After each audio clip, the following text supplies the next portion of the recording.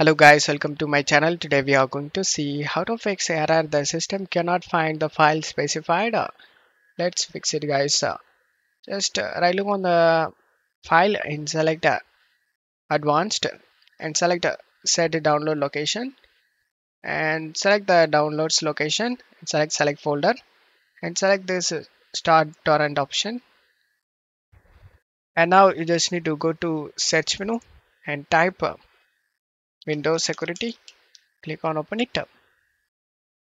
Select virus and threat protection and select manage settings and turn off the real-time protection, and then go back and select protection history.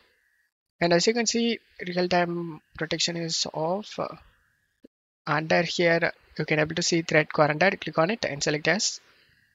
The game related file is in here guys. Select the action option and select the restore option and select yes.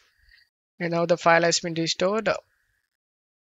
After the restore done, just to go back, select the manage settings and scroll down. Select add or remove exclusions and select yes. Select add and exclusion and select folder. And you just need to go to downloads folder.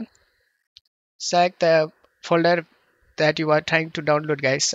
I try to download this, so resulting that select folder, and that folder has been added to this list. And then go back and turn on the real-time protection.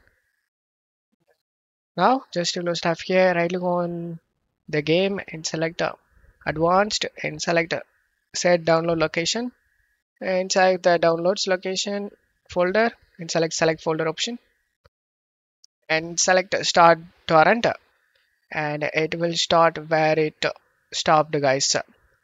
And that's how you can fix this error. Don't forget to leave a like guys. Thank you.